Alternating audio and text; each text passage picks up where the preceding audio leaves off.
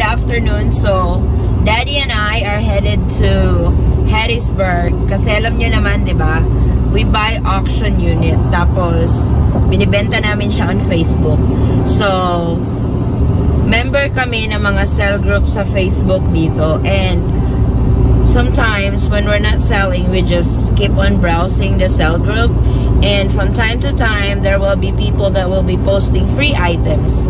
Yung mga free items na yun, pwede pa talagang gamitin. Just like today, somebody posted that they have a washer, a dryer, and a queen-size mattress, giving it out for free. Pipick upin namin yun kasi pwede pa yun mabenta. We can resell it. Washer and dryer, we can resell that. Queen-size mattress, we can resell that. And those are the items that are really easy to sell online. So, let's check it out.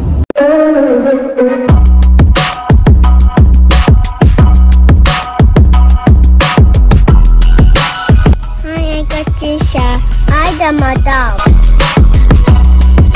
Hi, I'm Ellie. I'm the ruler. I'm Addie and I'm the diva. I'm Mommy Addie and I'm the boss. And I'm Papa Forrest. I'm the real boss. We are the Idol Squad.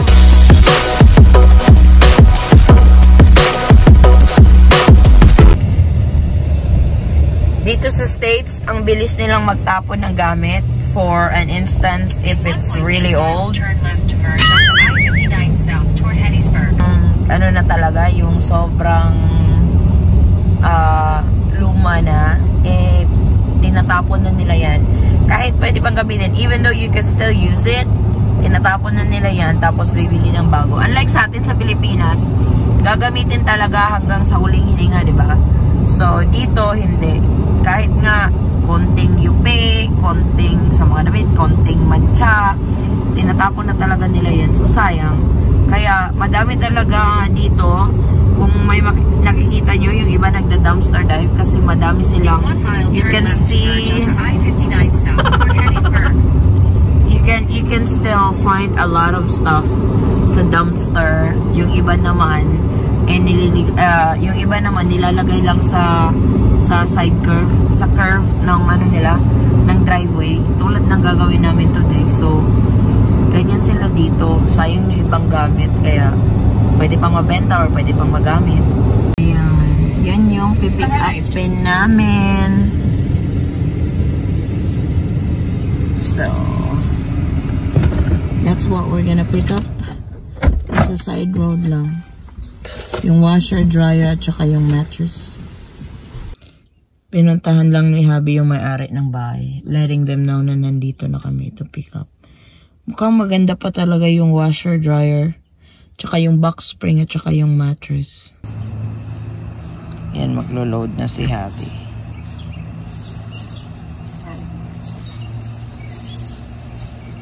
Sama niya yung may-ari.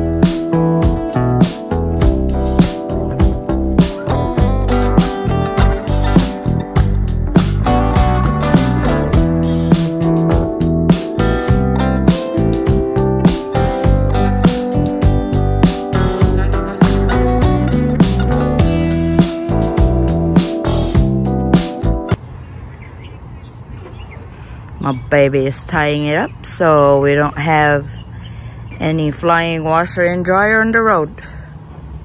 Tali, tali. Ayan, yan yung ginagawa namin dito.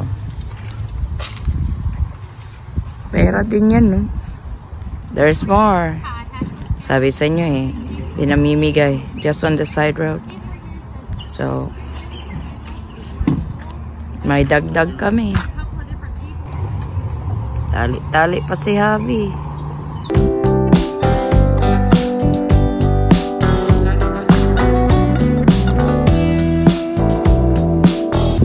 Ayan na. It's all loaded up. It's loaded up. It's loaded up.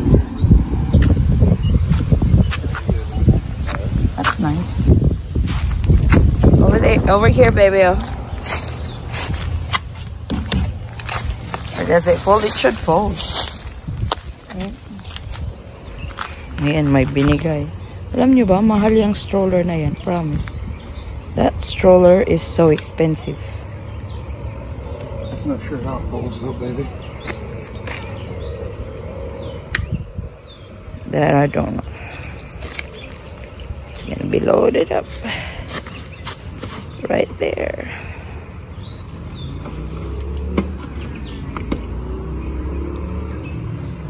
That one you need to tie. Yeah, I just gotta find another rope. Yung mga nakuha na. That's all we got today. The husband is tying up.